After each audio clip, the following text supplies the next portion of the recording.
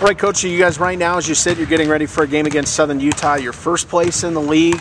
I know it's one game at a time, but you have to feel glad about the progress your team's made throughout the season.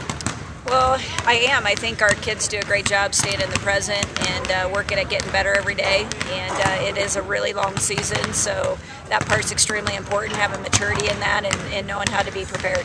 You know, you and I talked off camera about how unselfish your team is, and it's really evident to see. They like sharing the ball, like getting better shots. As a coach, that's got to be really gratifying. Well, it's a pretty special ingredient, and when you have that trait, I think a lot of great things can happen, and that has to start with the players themselves, just wanting what's best for the situation, not worried about individual stats. And when you can start with that, get the best shot, the best stop as a team, I think you can really build from that. The way you guys are sitting right now in the conference standings, in a position to get a first-round bye in Reno, how critical is it for a team like yours to maybe have a little bit of rest and be fresh and not having to play till Wednesday? Well, I think anybody wants to be in that position. You know, you want to set yourself up for the best opportunity to have success in Reno. That's what this is all about, and everybody wants to be dancing in March. And so if we can put ourselves in that position, that's going to be a great starting point.